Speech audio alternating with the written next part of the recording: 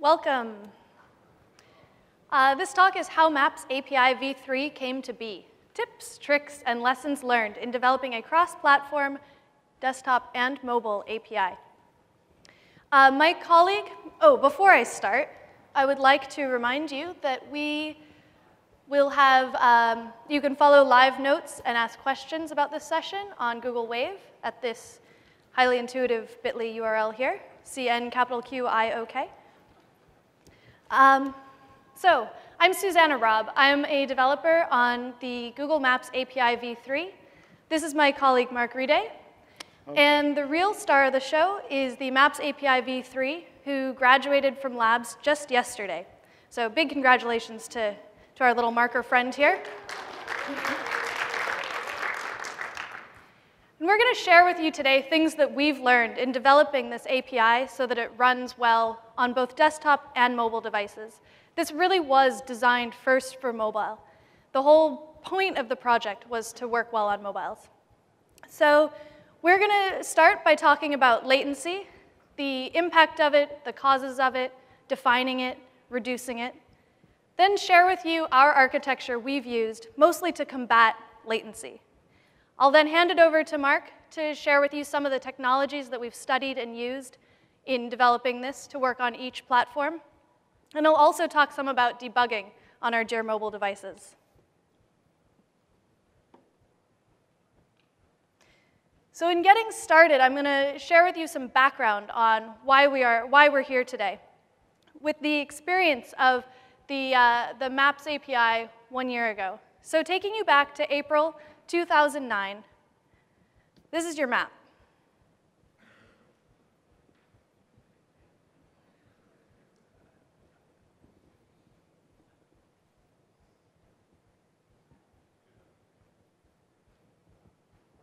I'll stop it there. And so after about 17 seconds, we finally have finished downloading 175 kilobytes of uncompressed JavaScript, and 4 if we're very lucky, but normally 6 images to render that map. In those 17 seconds, if I was better prepared, I could have gone, made a coffee, maybe come back, but probably I'd found something else to do. Not a very good user experience. This is really what we call latency. But let me back up and define it first. There are a few kinds of latency. First, there's user-perceived latency. This is the time until the page appears to be usable. In our case, this is when the map tiles, the map imagery, has loaded. At this point, the user can look at the map and start processing what's happening. It seems to be usable. Next is page ready time. This is when it really is usable.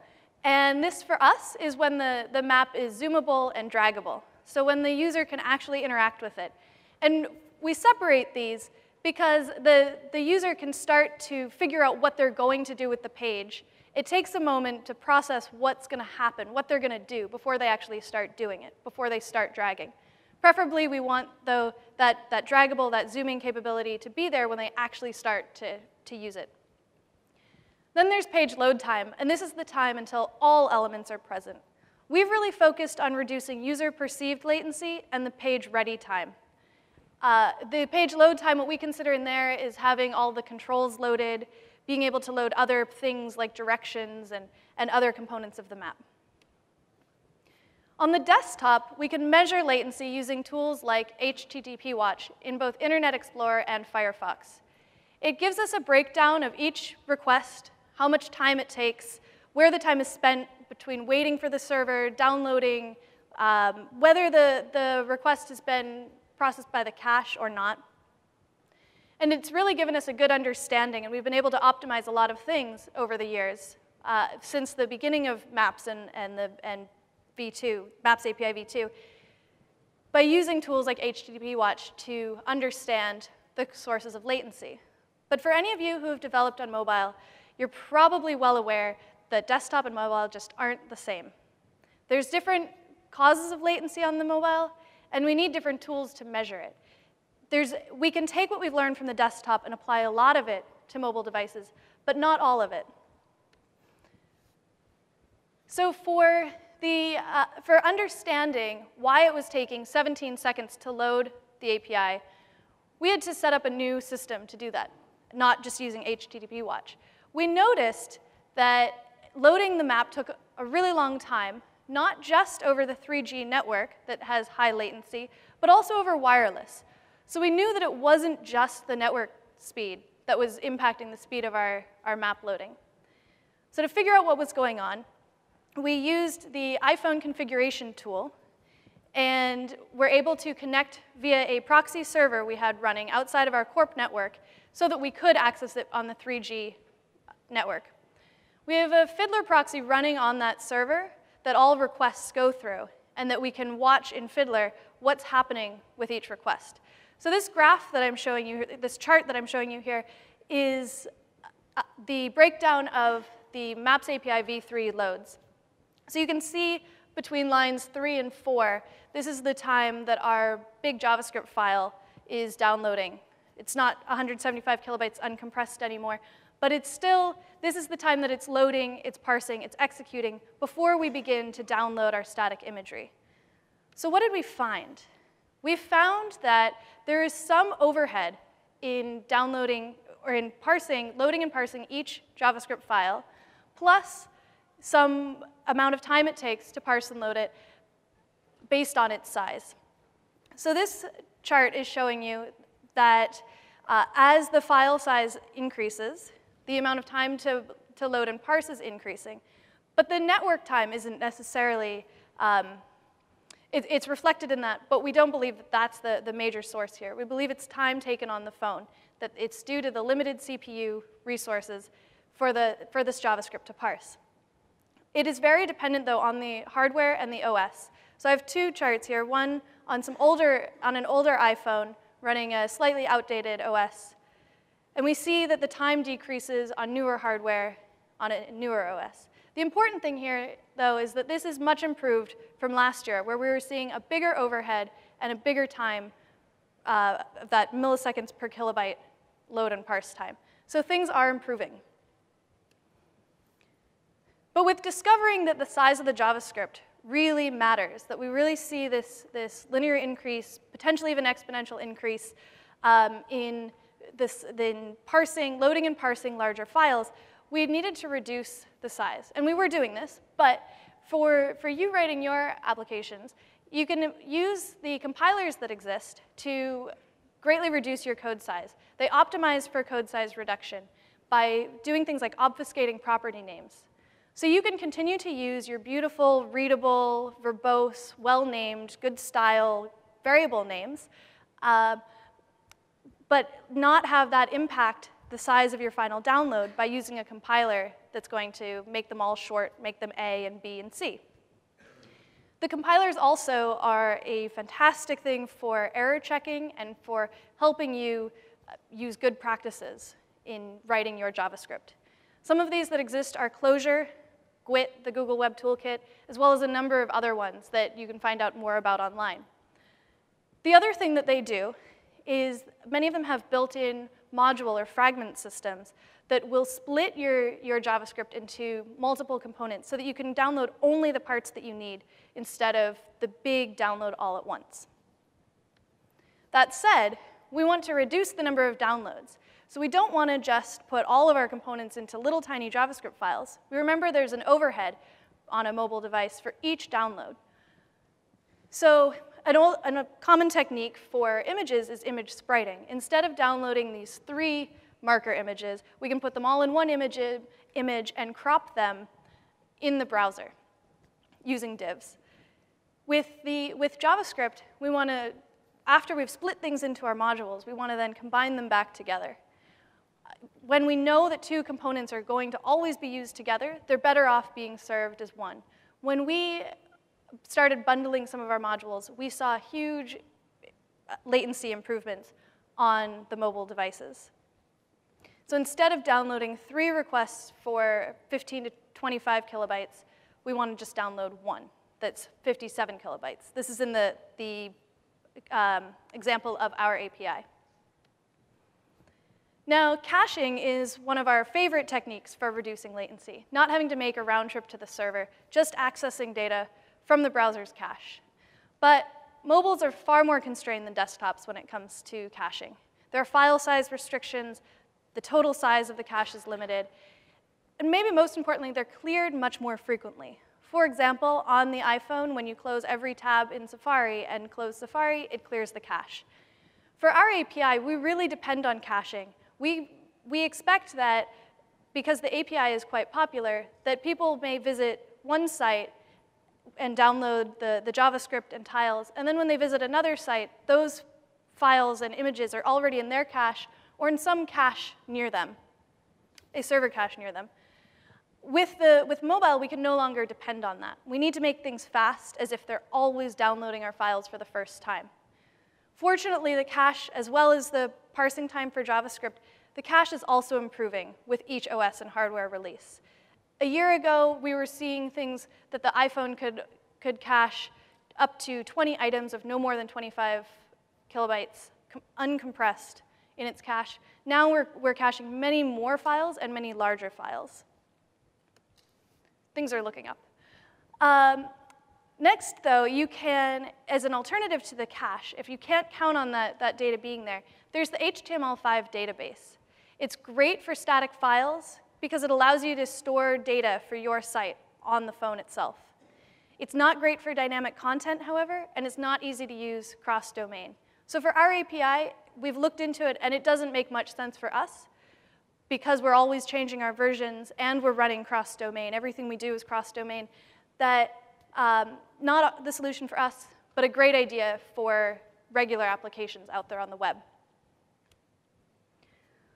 So now I'll share with you some of the architecture choices we've made to reduce latency. We recall that it took to download that initial map 175 kilobytes of uncompressed JavaScript and 6 images. There's 2 things we need to improve there. We would like to request fewer images, and we'd like to request them earlier. The way that our API works, we need the full interface to download, that full library to download, with all of the classes and methods the developer can call.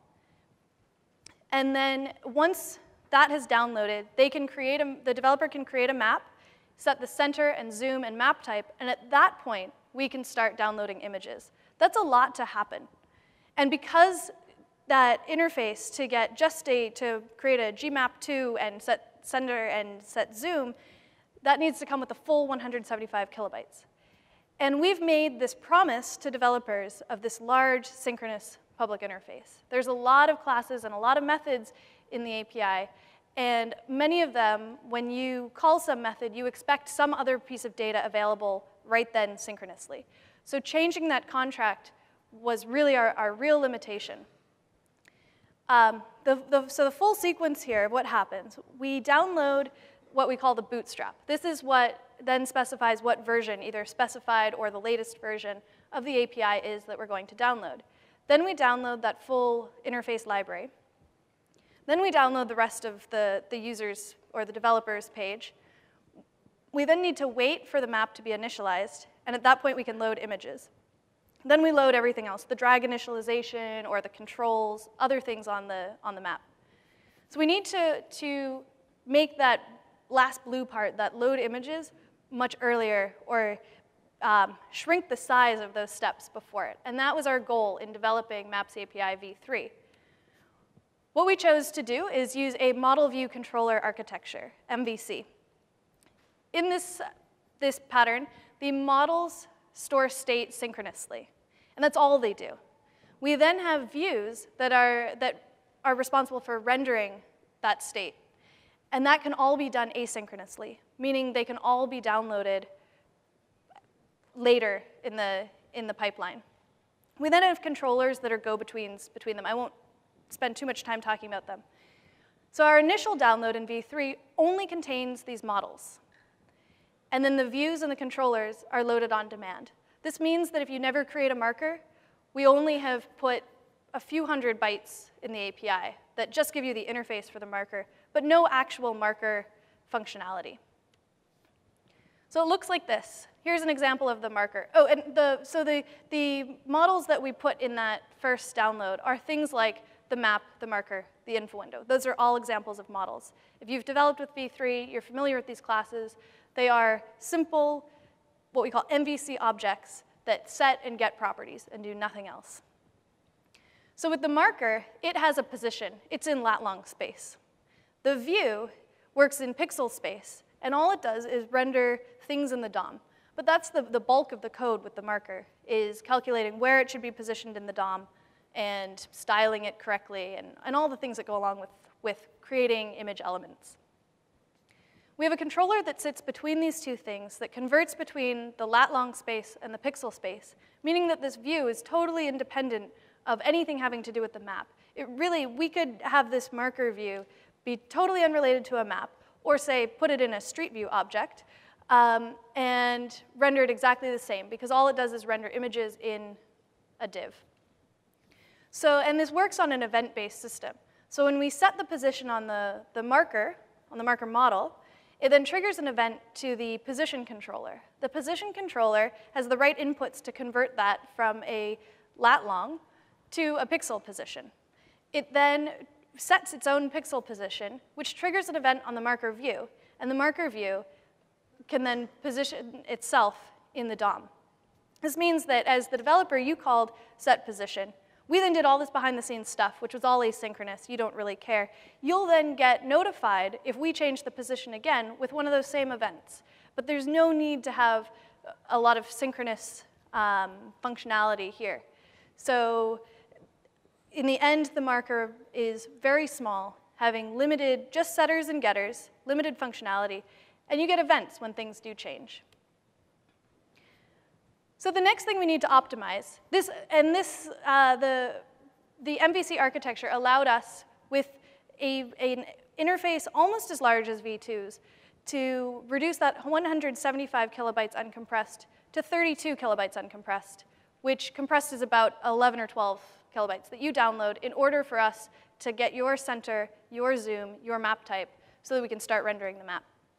The other thing that we have living in our main.js that we call it, that first download, the big one, is code to render a single map tile. We use our static map server that when you set the center and the zoom and the map type, because you can do that once you download that first component, that main.js, once you set those, we contact our static map server, get a map to fit exactly your div, and load that one first, and then fill in on top of it the regular tiles that allow for the infinite zooming. So instead of downloading, to get that map to appear initially, instead of downloading 6 images of about 25 kilobytes each, we download one image that's 40 kilobytes. This cuts a few seconds off of our load time. It brings what would be probably 7 to 8 seconds down to 4 or 5 seconds to load for that user-perceived latency on a mobile device. Now, it's great to study this in a controlled environment and to study latency. We also, it's very important for us to measure this in the real world. We track how long our maps take so that we can see the impact of certain changes on the latency and see what our users are actually experiencing. See when changes make it better and see when it makes it worse. So we see here in a few months' time, we saw our small maps get faster and our big maps maybe get slower. This graph that I'm showing you, the upper lines have very little traffic compared to the lower line. So it's hard to know exactly what's going on, but this shows us we need to spend more time with big maps on an iPhone, perhaps. Another way to reduce latency is to prefetch.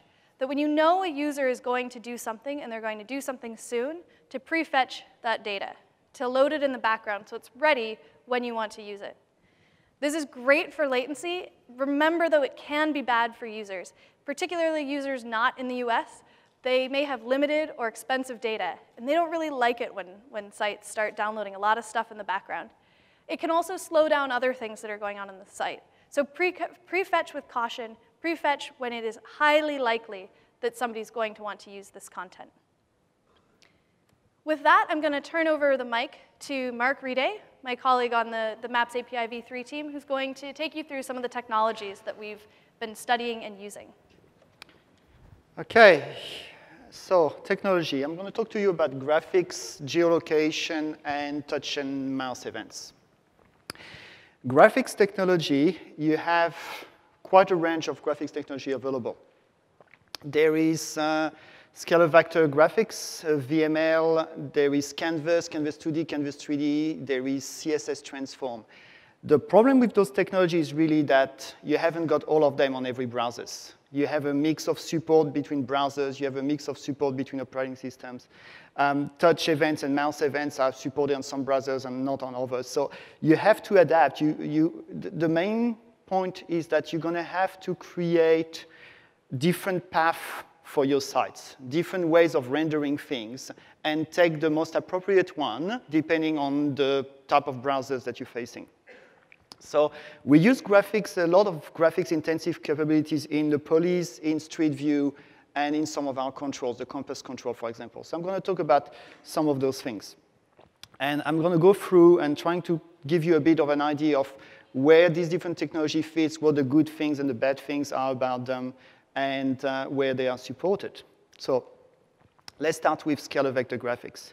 So scalar vector graphics is great for rendering polyline, polygons, 2D vector information. It's quite fast. It has a lot of advantages. It's retain mode, which means that if you load data into an SVG control, it will remember it. And if you need to modify the thickness of a line, you just find that line element, change the thickness attribute, and the display will be changed. It's quite fast once the model is loaded. Because it's DOM-based, it actually has very good mouse event support. So if you click on a sub-element of an SVG control, you'll get a click event that tells you exactly which element has been clicked. So if you have a number of polygons on your screen and you click on one, it will tell you that that particular polygon has been clicked, and it gives you the location on the polygon. So all this is great. Good mouse support, good DOM support, good fast support for polyline polygon.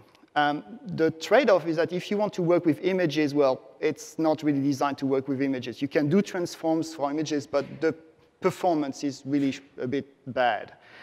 It's also opaque to mouse events. So if you have a very large SVG control, you can't really receive mouse events behind it, even if it's transparent.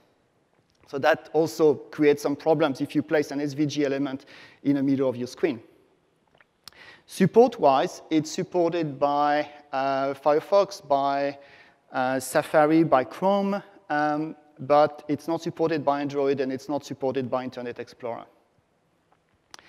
So for Internet Explorer, well, you have VML. They both appeared about the same time. I don't remember which one came first, and I don't know if it's Microsoft that decided to make a different SVG or SVG simplified VML. Not sure. I think there's some arguments there. But they work the same way. The syntax is a bit different, but they're both DOM-based. They both retain mode. They both have similar mouse support. So in a sense, what we find in our code is we have a lot of common code between SVG and VML. And when we detect that it's IE, we render the information in VML. When we detect that it's not IE, we render it in SVG. So very similar programming pattern there. The nice thing about VML and SVG is that you can either create that data through JavaScript, create elements, and then set the attributes, or you can directly create a lot of HTML, a string that defines your whole SVG of VML element and load that into your browser. So you can pre-prepare the data server side and feed it as part of your page.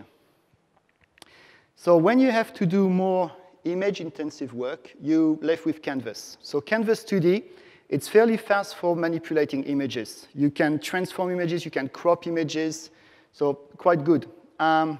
It's not really designed to do polyline and polygons. It can do it, but the problem with Canvas is that it's not retain mode. So it means that if I draw 100 polygons, I have to make thousands of calls to SVG to say, to Canvas to say, start here, draw there, draw there, draw there, draw there, draw there, and so on, and move there and draw again, and move there and draw again. If I want to change one small attribute or the position of one point, it's like a piece of paper. Erase everything and draw the whole thing again. So you don't really have the capability of being able to modify a small part of your canvas.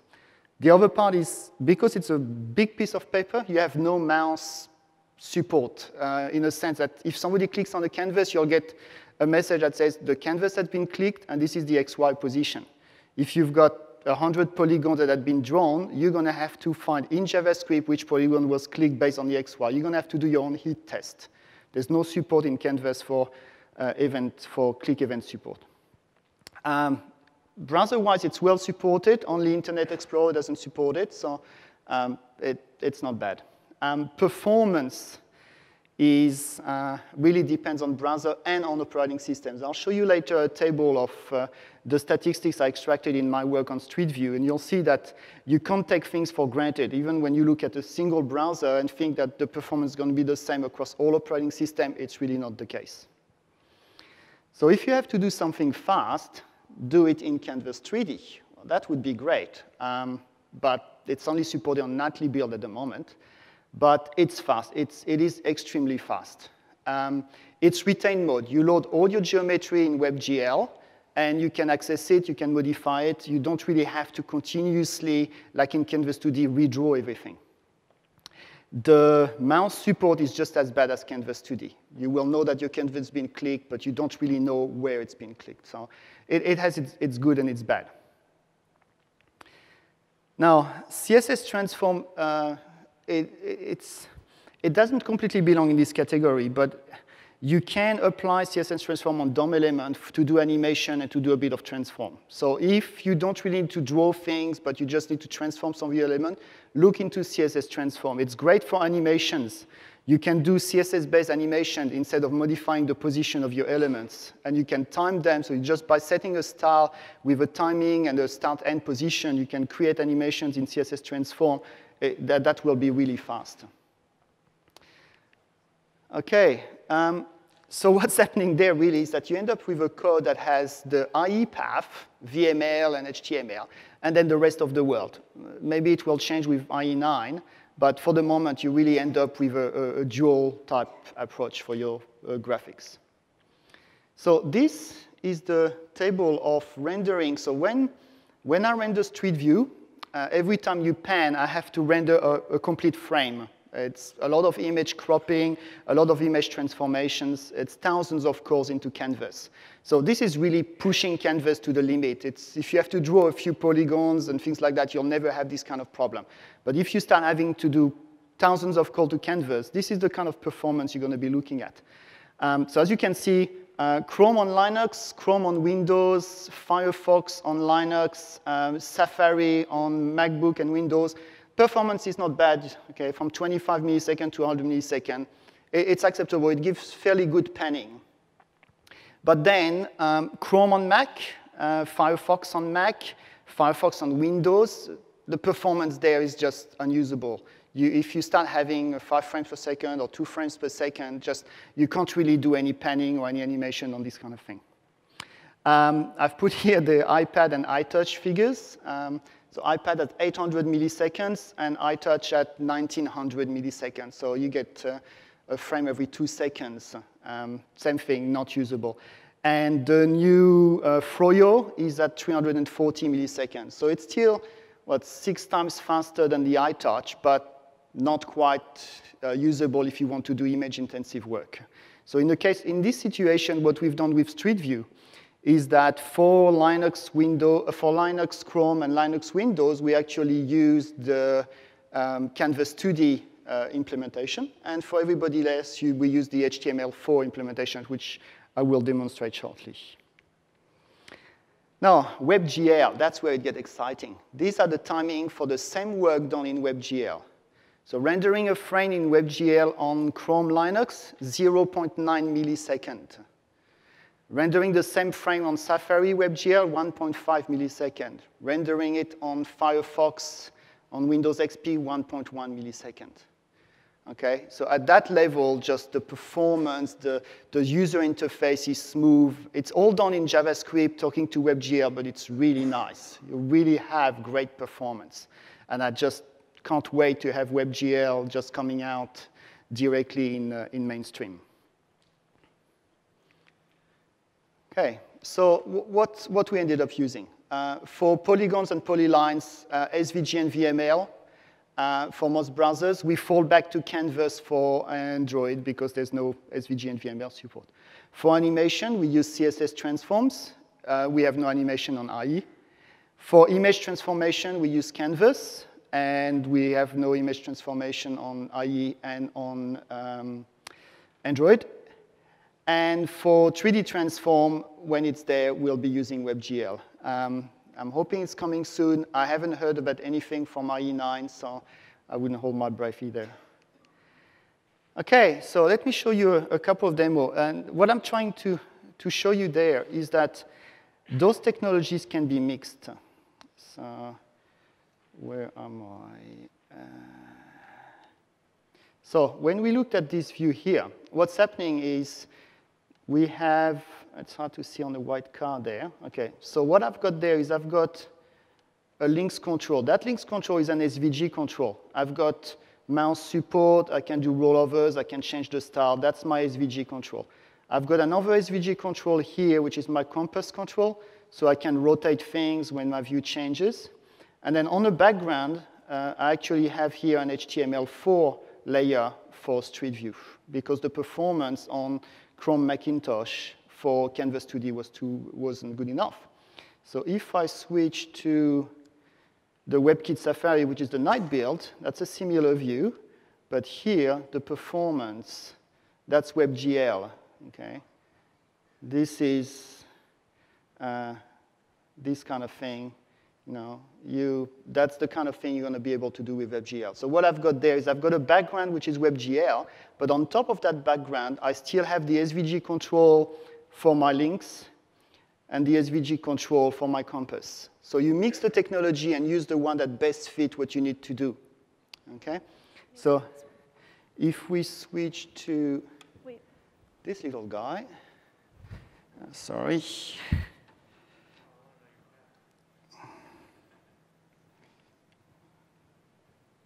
Come on. Ah, there. OK.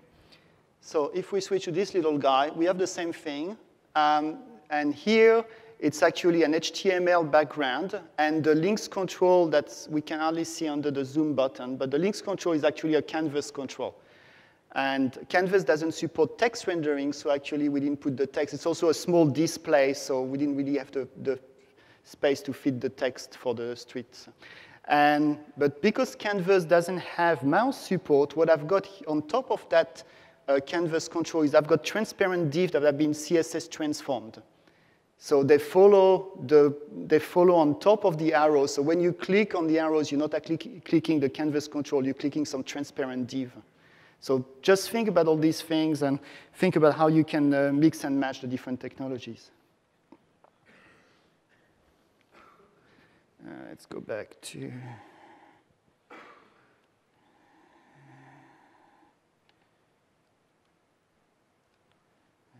No, it's gone. Sorry.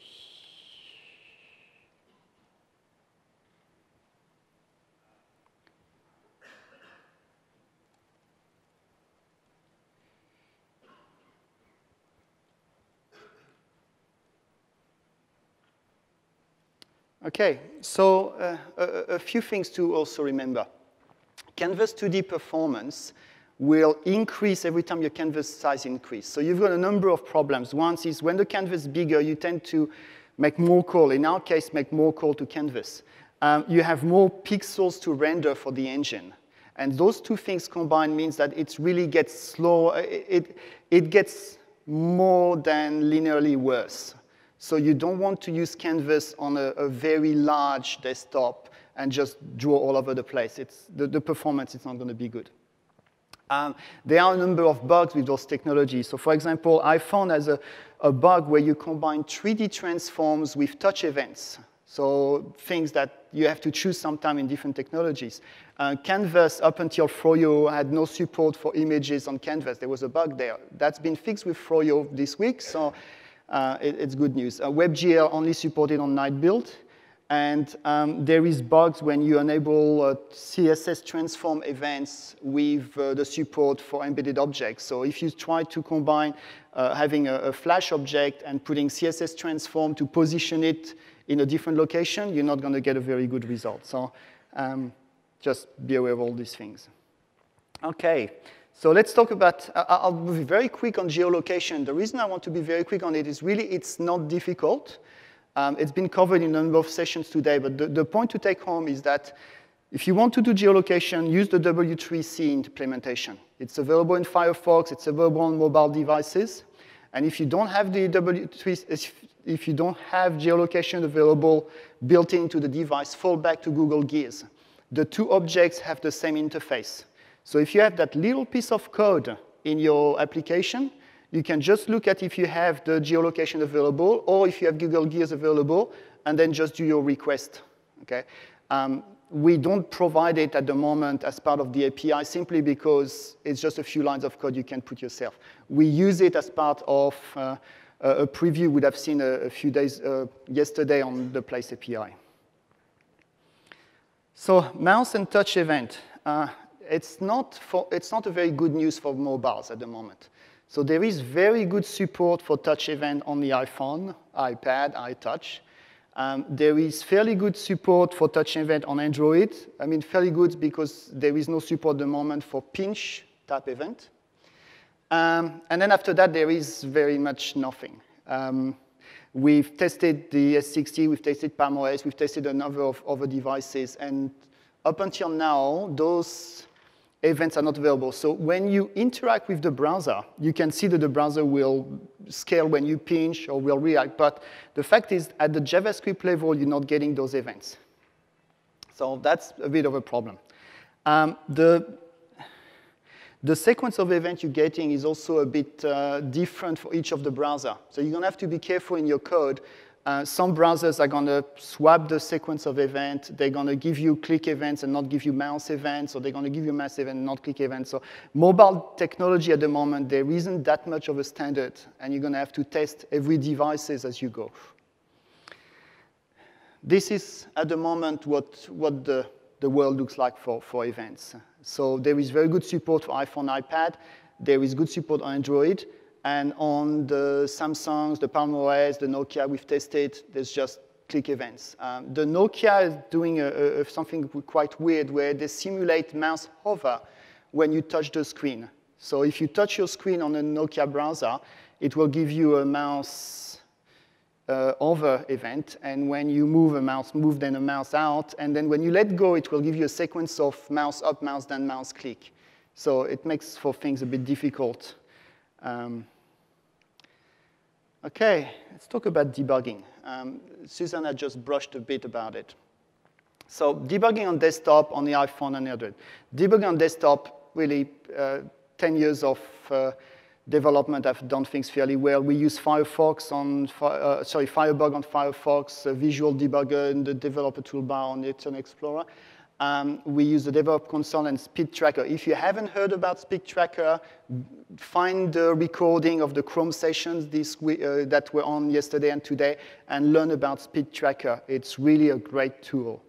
And Safari with the Web Inspector. Now, what do you do on the iPhone? Susannah brushed on it. So there isn't much. You do some console tracking, and you enable the debugger mode on Safari and get a few lines of text. It's a bit annoying, but that's all you're going to be able to do. If you want to do some performance testing, research the use of the iPhone configuration utility. That will let you set proxy settings on your 3G settings. So you launch the iPhone configuration utility, find the advanced settings, set up the proxy, and set that configuration onto your phone, and then all your HTTP traffic will go to a proxy server. If you've got a Windows machine, you install Fiddler on it, enable it to become an external proxy, you will get the kind of charts that this is giving you. Okay, so you'll be able to find the start time, the end time, the duration of all your transfers. You'll be able to see the request header and response header of all the requests you've made. So that allows you to monitor all your AJAX queries, to look at what you were sending and receiving. So it's a great debugging tool for AJAX-style application. If you want to do the same thing on Android, a bit more difficult on some, it's simply on others. To do tracking, the best way is to plug in your Android into a USB port and run the ADB utility on your desktop. So go and download the Android SDK, install the USB drivers that the SDK will prompt you to install, and then launch the ADB logcat application. When you plug in your Android on your PC, it will automatically stream all the information that the Android is displaying directly on the text console. So you'll get information on the inside of the Android, a lot of track information, but among all of this, you'll see all the HTTP trace. So great tool. To do HTTP proxy, simply go to the network settings of your Android and find your network access point names. And under each access point name, you can go to the settings and add the proxy value. So if you set a proxy and a port, same thing, you can get all your 3G traffic to be redirected to a proxy, a fiddler proxy, and get all the queries that you're making. So quite nice. This was broken in 2.1, but I think it's being fixed in 4.0. OK, that's the end of our presentation. But we would like to remind you that you can get qualified as a Google developer, so to be recognized for your work as a developer and your expertise. And we will now be taking questions, both from the floor and from Wave. Go to this one to give them the... Well, they have the link there. So. The two.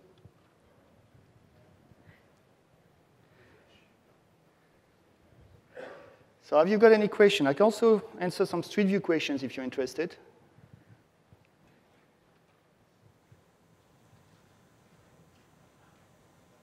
Have you come up with any recommendations aside from what we had last year for clustering large amounts of markers? Use KML. KML? Yes. Even for a small amount of geometry, I think past 50 markers, you're going to find that 50 markers or info windows or polyline, things like that, KML will give you better performance. You can also check out the marker clusters that are available online, including one that the guy in the front row here wrote. So, yeah. Do you have any suggestions for measuring like CPU load of the browser? Sometimes, it's easy to measure, JavaScript pausing or running too long, but sometimes different ways of rendering things take more. Have you looked at Speed Tracker? No, not deeply, actually. OK, so Speed Tracker will give you information on CPU usage for everything in the browser on Chrome. Awesome. So it will tell you how much CPU to the millisecond is spent on parsing, on rendering, on doing a server request. So it's a very good tool for that. In particular, it will highlight to you if you have combinations of, if you have some bad JavaScript that continuously modify DOM elements. So you have a loop where you set attributes and do something else, set attribute, do something else, and it will show you that the browser is continuously doing render, update, render, update, render, update. And it will help you identify these kind of performance hits. So Speed Tracker will go to the CPU level to show you where all the time is spent in executing JavaScript. Cool. Do you know, does anything in IE do that? No, I don't think so. Thanks. Thanks a lot, actually. Is there anything to affect the scale of a marker in the Maps v3 API? Yes, there's a new parameter in marker image called scale image that will let you scale a marker. Yeah, okay. Have a look at the documentation, and I've got a blog post that explains a bit how it's done as well. Cool. I was also going to say that you mentioned that there was really no alternative to debugging on a certain platform other than just saying console.log. You could always just put things to the page itself, because I have personal experience with not liking that, because if you don't homogenize that object or leave a console log in there, it breaks it for many browsers that don't have that there. So just a word of advice if anybody has had that issue. Yeah. Yes, we also use that technique from time to time, particularly when we need to go back and debug things also on IE6 and anything that doesn't have a console. Yeah. It's OK for debugging, but it affects performance. So if you're trying to do performance tests, it's a bit of a problem because you cause the browser to re-render or to reprocess its DOM. We can take this question from the Wave. Is there a feature planned for v3 that covers similar functionality to maplets? Not currently, but the issue tracker is your friend. Yes? Hi there. I have a question about the zooming support built into mobile browsers, pinch zoom or press the little buttons. Did you try and make use of any of those or just disable them totally? What did you do when it came across the zooming support that's built into browsers and how you handle that? So we disable the default, or we cancel the default events for the touch events so that we don't scale the page when you're in the map. So as long as your pinch is inside the map, we won't scale, or your drag is inside the map, we won't drag the page through. And I think it's either cancel or stop propagation or. That's only for the iPhone, obviously, because for the other browsers, you don't get that event, so you have no capability of canceling it. Android, you get it, but just not for pinch. Yeah. But same thing for drag. You can set some meta tags at the top of your page to restrict zooming altogether. So for our test pages, in particular, it's quite standard for the iPhone to set the tag at the top to say min zoom, max zoom is 1, and no user zooming, and so on. And that stops the pinching from having a zoom effect if you want the UI to stay always the same size. And for a full screen web app, you would most likely want that feature. In fact, the map will render best when the scale is set and you don't allow. Once you start scaling a page on a desktop or on the mobile, we get artifacts between tiles and it's life kind of with the browsers. And one more question. Do you have any plans to support middle mouse scroll zoom sensitivity? Like, for example, using the Apple Magic Mouse on the MacBooks or anything. It's really sensitive, so it causes the zoom to just... We've seen that, haven't we? Yeah. I think we've observed that. File an issue in the issue tracker. It's something that we should probably fix on the MacBook. Just haven't prioritized it yet. We're using more MacBooks now, so you can expect that that might happen sooner now that it's in our daily life. Sorry, one more. Have you guys been telling PPK of Quark's Mode about your findings with these events on different mobile phones? I'm sure he'd be interested, or getting them from him. We have not talked to him. We look at his stuff sometime. Yeah, he has an extensive chart of all this stuff. Yeah. I'm sure he'd be really happy if you told him of this stuff or just linked him to this presentation, because he keeps a big master table that a lot of people use for compatibility. So. Yeah, we refer to that one. So. Yeah. Any other questions? All right, well, thank you, and good luck developing your cross-platform web applications. We look forward to seeing them. Okay.